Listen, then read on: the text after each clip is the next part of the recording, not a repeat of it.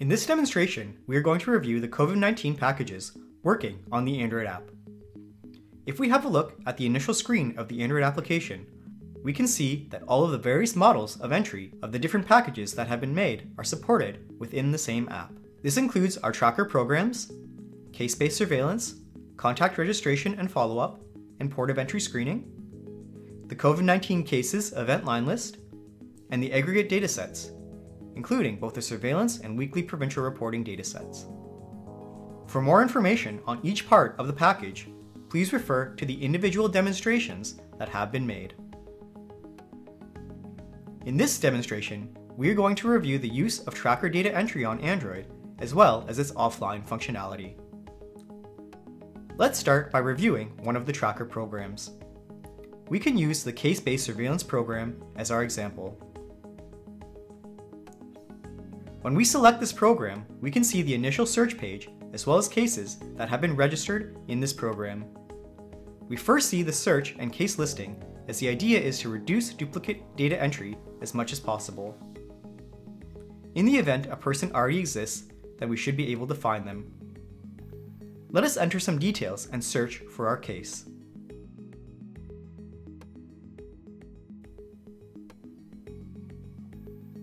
In this scenario, no one was found that met our criteria, so we can proceed to register them and add them to our program.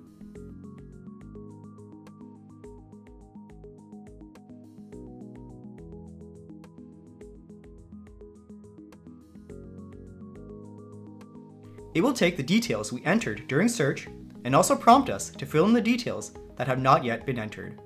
For example, we can enter a date of birth,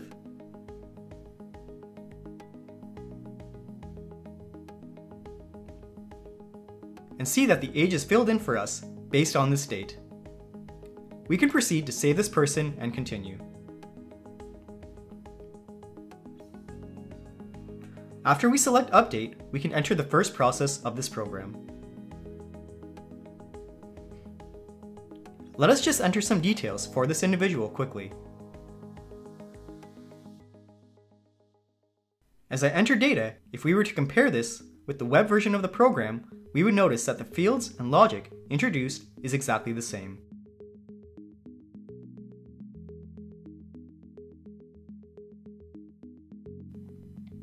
The Android device has synchronized the entire configuration, and everything is therefore kept the same.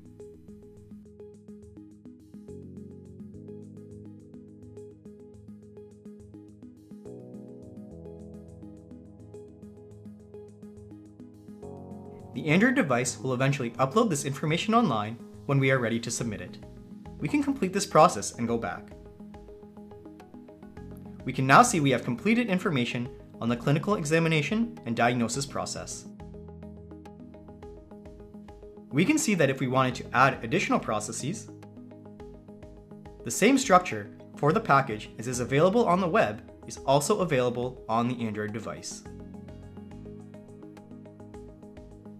We are also able to add relationships on Android. This means we can register contacts and perform follow-up on these contacts as well. We can do this by selecting the Relationships tab.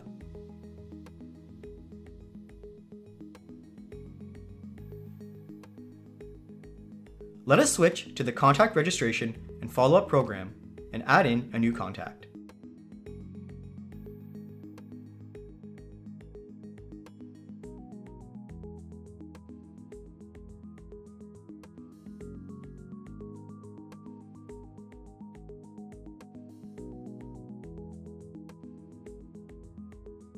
Once we go through the process of entering their details and enrolling them in the program, it will take us back to the Relationships tab, and we can see the new contact is now listed.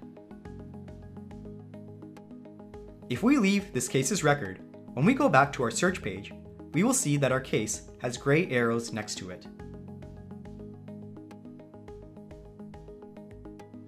We can also go back and see this beside the program itself.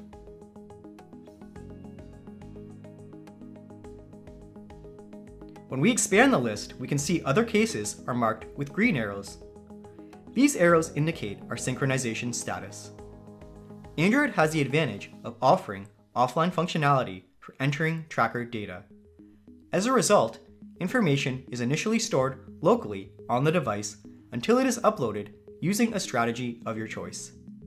This could be done manually one at a time or sent in bulk, either on a schedule of your choosing or manually, for example, all depending on your connectivity.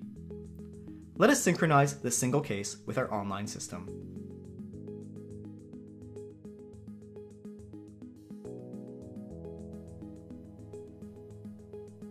After it is synced, we can now see there are green arrows next to our case. And if we select the synchronization status, we can see this case has indeed been synced. To further demonstrate this offline functionality, I have turned off Wi-Fi and mobile data on my Android device. I can then search for an existing case. In this case, I'm using the generated case ID in order to find my case. This case has been downloaded to my device, and I can continue to work with them offline. For example, I could perform an assessment of the health outcome of this case and proceed to fill in all these details offline.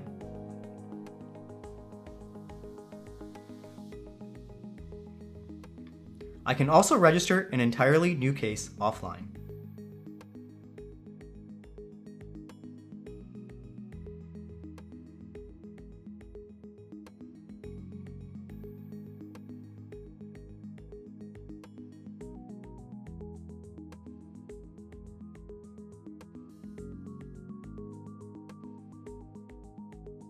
This data is initially saved to my device when on Android. Going back to my initial page,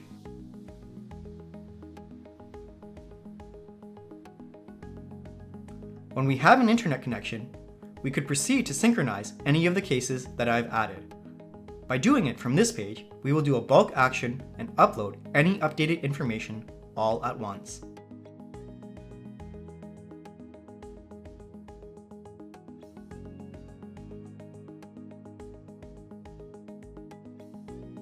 You may also choose to have this automated as well.